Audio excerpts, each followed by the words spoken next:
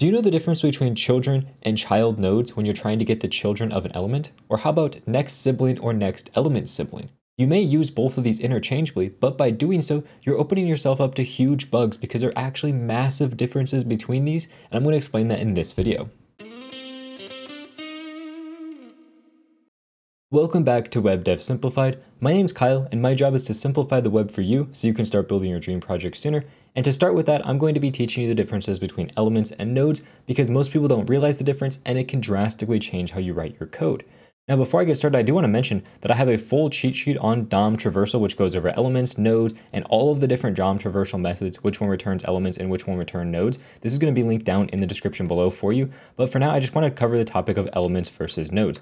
So an element and a node are very similar in that a node represents anything inside of an HTML document. So all your elements, you have your spans, your divs, your bodies, and so on. Those are all nodes.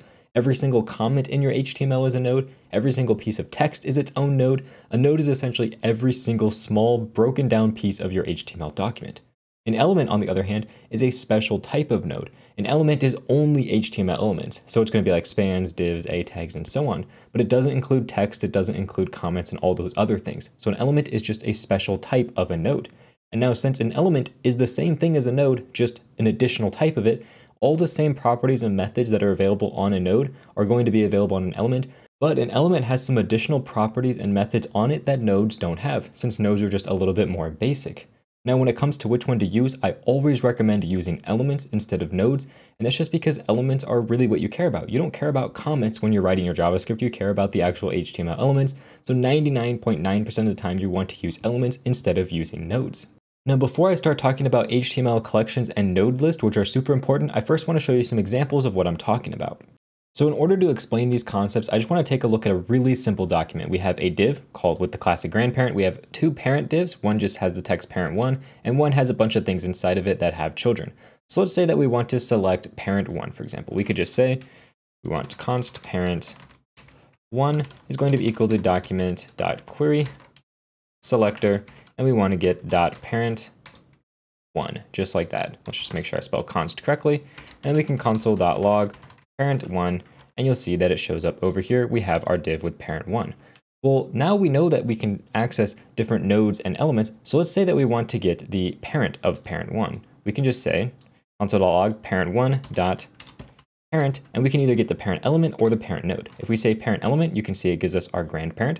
And if we say parent node, you can see it's also going to give us the grandparent. And that's because the parent of this parent1 here is our grandparent element, and since it's an element, it doesn't matter if we use parent node or parent element, it's going to return to us the exact same thing, which is this element right here. But what happens if we try to get the children? If we just type in .children, you'll see we get an empty HTML collection, which I'm going to cover in a little bit. But if I change this to say child nodes, you're going to notice instead we now have a node list with one element in it, and that element is our text. As you can see, it's our text that is our parent1 text right here.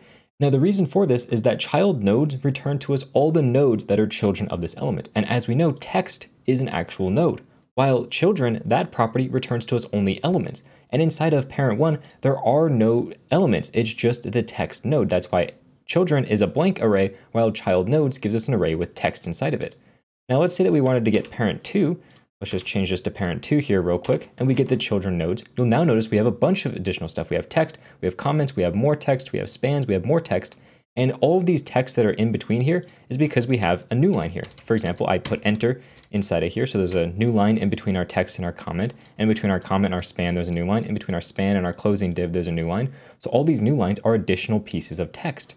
If we were to change this to just children, for example, though, all we get is that one single span, which is the child. So it's really important to be able to understand the differences between these. And every single HTML method that you can think of is going to have two versions, one for getting the elements and one for getting the nodes. And all of those are going to be listed in the cheat sheet I have linked down below. So I highly recommend you download that and look through all of the different methods because I can't cover them all in this video. Now, jumping back here, we can talk about the differences between HTML collections and NodeList because you noticed when we used the children and the children node methods, we were actually getting returned an HTML collection or a NodeList. And again, the difference between them is very similar. A NodeList returns all of the nodes, so it's going to be things like text, comments, and so on, while HTML collection returns to us only the elements that are there that we want to deal with. So again, an HTML collection is very similar to a NodeList, except for it just only contains elements. Now, another thing important to notice is that you have array methods like map, for each, reduce, filter, things that you use all the time. Well, an HTML collection doesn't have any of them. So if you get an HTML collection, you can't use for each on it, while a NodeList does have the for each method. It's the only array method it does have, which makes it a little bit easier to work with. Now, another important thing to note that most people don't realize is this live updates.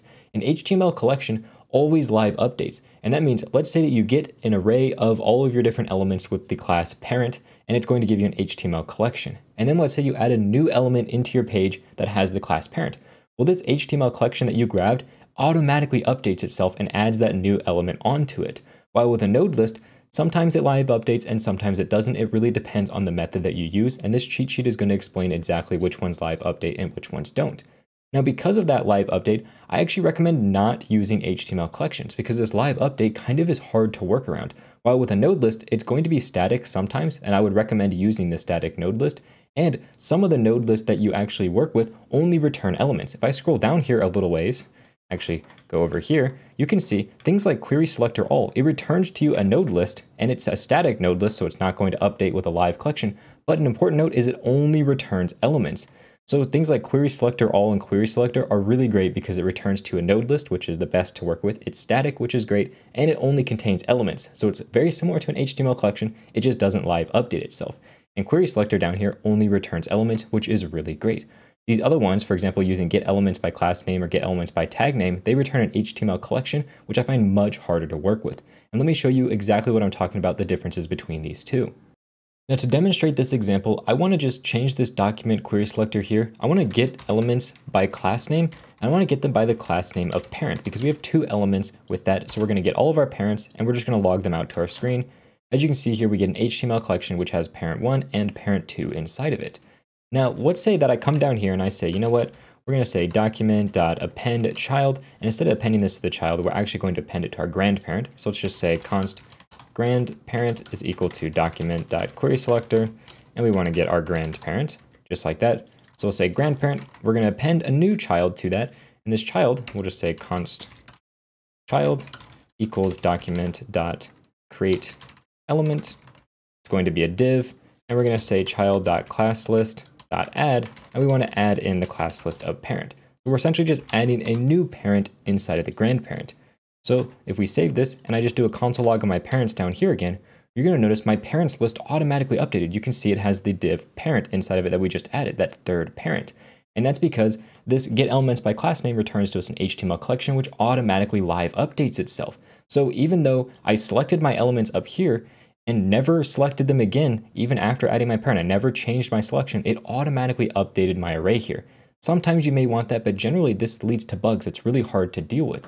So instead, if we change this to query selector all, and we just change it to .parent here, now this is going to get all the parents on the page, but it's never going to live update. So you can see when I log out my parents the second time, it does not include that new parent because this is a static list that does not live update. So I would need to reselect my parents by just copying this down here and doing another selector. And now if I reselect them, it's getting that new parent, but it doesn't automatically live update, which in my opinion is much preferred.